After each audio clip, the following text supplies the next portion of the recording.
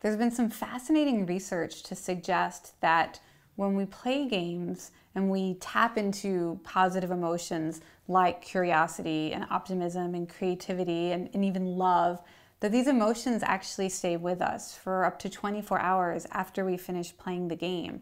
So studies have shown that we're more likely to cooperate with someone in our real lives after we've played a social game with them, where we're doing some kind of cooperative mission. Or we're more likely to set an ambitious goal for ourselves after we've succeeded in a game. We'll speak up more for ourselves. We'll even flirt with more attractive strangers. So there's this kind of transfer of our confidence, of our creativity, of our ambition to our real lives. We have this idea that playing games is kind of a waste of time. That it's not a very productive way to spend our time. And I kept hearing that even as I was evangelizing all of the benefits of gaming, the emotional benefits, the social, the psychological benefits.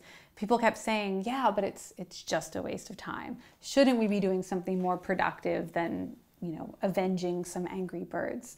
And it really made me wonder, well, what do we mean by productive? I mean, productivity is about producing something. What do we really want to produce more of in our lives and in the lives of the people around us? Are we trying to produce more emails, or, are we trying to produce more positive emotion? Are we trying to produce stronger relationships?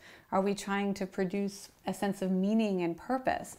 And it turns out that games are actually quite good at producing those things. That's what they produce more of, and better than almost anything else. So when people say games are a waste of time and not productive, I would challenge them to ask themselves, what do you want to produce more of? And if it's things like better relationships and more positive emotion in my daily life, then games might be the most productive thing you can do.